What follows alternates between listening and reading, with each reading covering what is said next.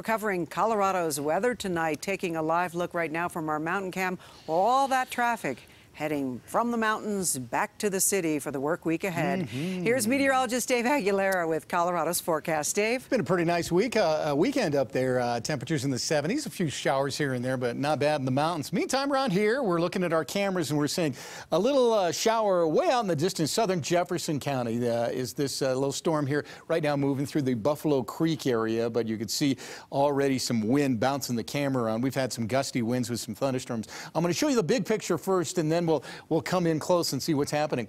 There's a huge line of severe thunderstorms going on right along here from the Dakotas back through Wyoming and Utah. That's a cold front there that's not moving very quickly, and the reason, there's a big, huge high-pressure ridge right here kind of holding everything up.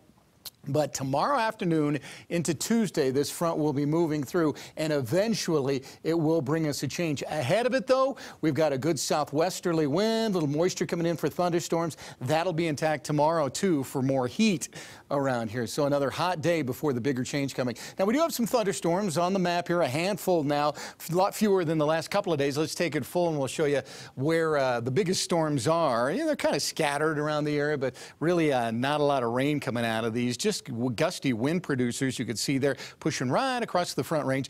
The one that we showed you on the camera with the mousetrap looking south is this one from Bailey over Buffalo Creek. This will be moving into the south metro area, but what has been happening is these storms are losing some of their moisture when they run into the heat and dryness here, and they're creating quite a bit in the way of gusty winds. So they're high-base gusty thunderstorms we're seeing around here.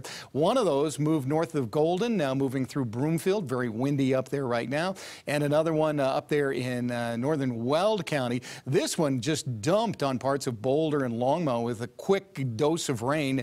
Longmont and Loveland, I should say, as that one moved through, and there was a bunch of wind with that one as well. At the moment, that's kind of weakening over Weld County, and another one coming together now south of Akron. That one, again, will probably produce some gusty winds. Now, let's talk about this front that will be coming through. Behind it, a cool trough of air that'll initially tomorrow kind of just dig over Nevada. That's going to give us a good southwesterly flow, so it's going to be hot and windy up through eastern Colorado tomorrow. Then it digs into the state and then back up into the northern Rockies here. When that happens on Tuesday, that's going to cool our temperatures. It might also bring in a few severe thunderstorms in the afternoon. So the outlook for Tuesday now, we got one more day, is we could see some more severe thunderstorms for Denver into northeastern Colorado. Today, hot before all the clouds moved in, 93 here and 93 at the airport, and out there right now, it's 85 degrees. So tonight, the storms will be moving on out of here. Will be mostly clear to start the day tomorrow, and then the afternoon and evening, we'll have a few more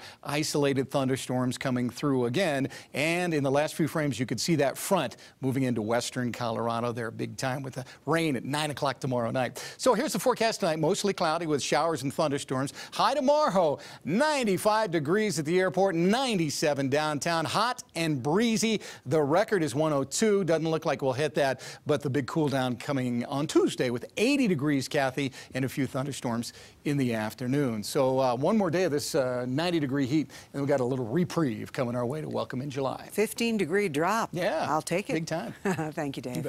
Well, the primary election is 2 days away, and so far, more than